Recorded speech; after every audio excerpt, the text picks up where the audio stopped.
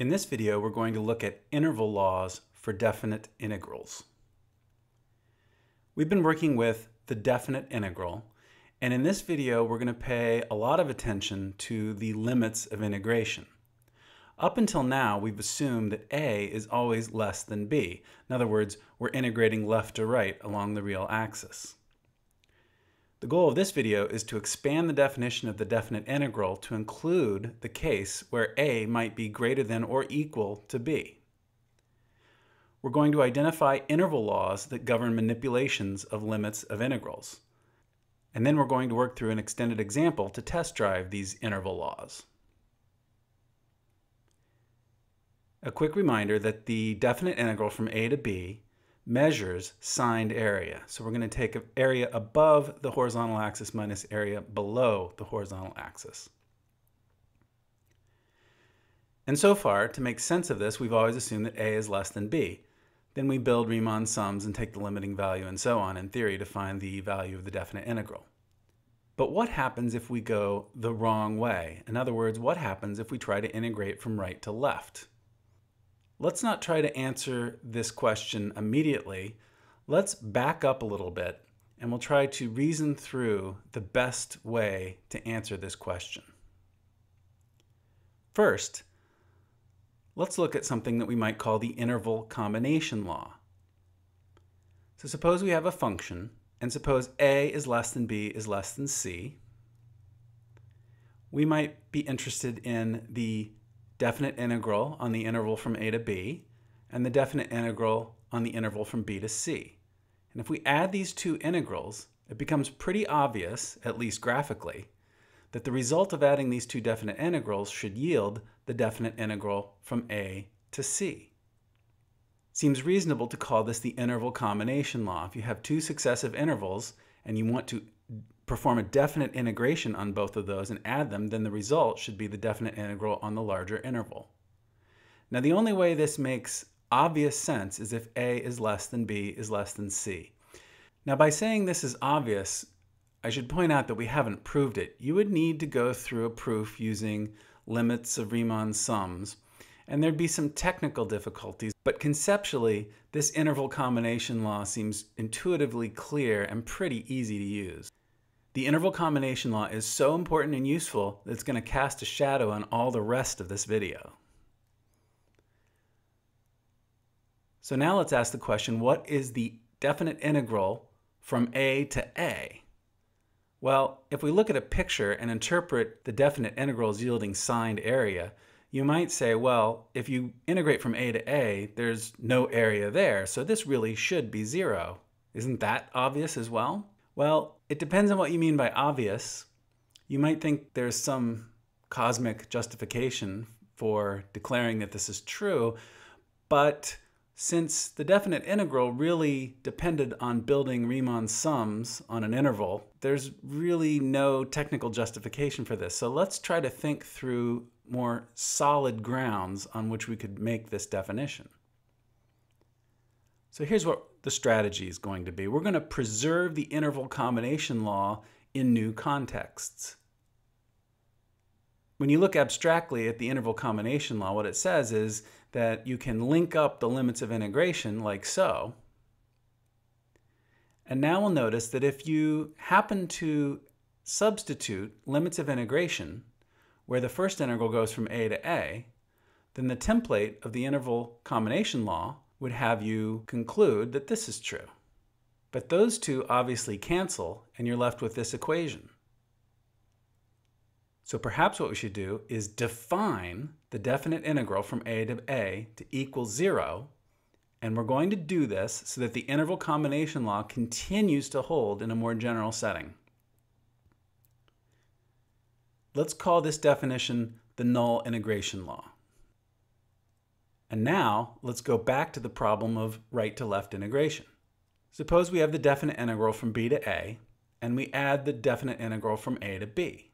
If your interval combination law is to hold in this case, then the net result should be the integral from b to b. But of course, the null integration law tells us that this right-hand side must equal 0.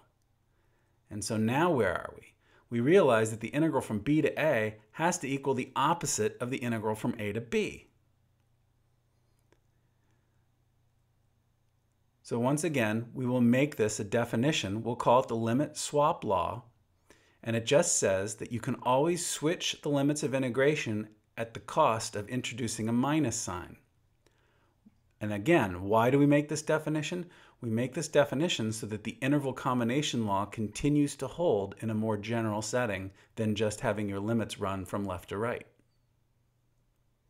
So we started with the interval combination law, which seems so intuitive when a is less than b and is less than c. And from this, we concluded that if we want the interval combination law to continue to hold in more general settings, then we had better define the integral from a to be 0, and the integral from b to a to be the opposite of the integral from a to b. Let's work through an example. So here's a nice piecewise defined function where we have some segments and some quarter circles so that signed areas are going to be very easy to calculate. The first question is, what is the definite integral of the function from 0 to 11? Now you may have never thought explicitly about the interval combination law before this video, but I bet you've already used it if you've worked through any of these kinds of problems. Because what you would do naturally is break this integral up into little pieces, each of which is really easy to calculate. So here's an extended application of the interval combination law, and you'll notice that we've isolated individual areas that are very easy to calculate. So here, in fact, are two areas that wind up canceling. Their contributions are 0. What does that leave? It leaves these contributions, which are easily calculated to be 1, negative 1.5, and 6. The net result is that our definite integral we were looking for has the value 5.5. Now let's just put this off to the side. We're going to need this result later. Let's go to the next question. What's the integral of f from 11 to 2? Notice we're going backwards. Now we're actually going to look at this 3 different ways. They're all related, of course, but we're going to put some emphasis on different ways of looking at this. So first off, you could imagine just integrating backwards. So option A we might call the direct option, which is how do you interpret backwards integration? So you could, when integrating backwards, interpret things exactly the opposite way you usually interpret them. In other words, areas above the horizontal axis should count negatively, and areas below the axis should count positively. So these are the usual contributions, but if we go backwards, they switch roles. So the integral from 11 to 2 would be given by negative 6 minus pi plus 2, or negative 4. Now, that's a lot of baggage for me to handle. I don't like to constantly think through how to do the opposite of what I'm supposed to do through a chain of calculations. So I would prefer to use option B, which is a direct application of the limit swap law. Right off the bat, we'll notice that the integral from 11 to 2 should be the opposite of the integral from 2 to 11. What's the advantage of this? Well, now that minus sign has been factored out, and what's left is the usual thing. So there's no new rules you have to work through working backwards. You just do what you usually do, and then in the end, you throw a minus sign in front. So the areas below count negatively, the areas above count positively, and of course, this calculation is going to yield the same result. Now here's option C, which might not be obvious at all when you first look at this, and maybe overkill in this case, but this is the kind of thing you should keep in mind when integrals become very complicated. This sort of sneaky method might be really useful.